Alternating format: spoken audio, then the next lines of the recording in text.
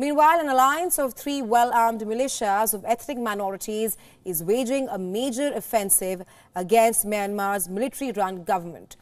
Well, the coordinated offensive in the northeast has inspired resistance forces around the country to attack, and Myanmar's military is falling back on almost every front.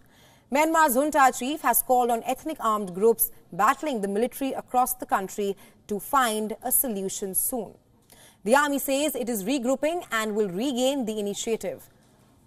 Hope is also rising among the opponents that this could be a turning point in the struggle to oust the army leaders who toppled Aung San Suu Kyi's government almost 3 years ago. The military, known as the Tatma Dor, remains far bigger and better trained than the resistance forces and has armor, air power and even naval assets. The troops are surrendering and defecting, giving rise to optimism among its diverse opponents. As for the reports, the junta chief warned that if armed organizations keep on being foolish, the residents of the relevant regions will suffer badly. So I'm quoting here, "It is extremely essential to consider the lives of the people and organizations that need to solve their problems politically."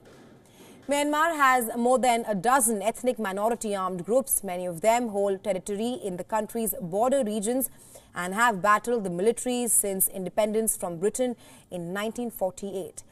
Well, according to the United Nations field reports, over 250 civilians, including children, are feared to have died since the launch of the offensive in October. The UN said that over 500,000 people have been displaced across the country.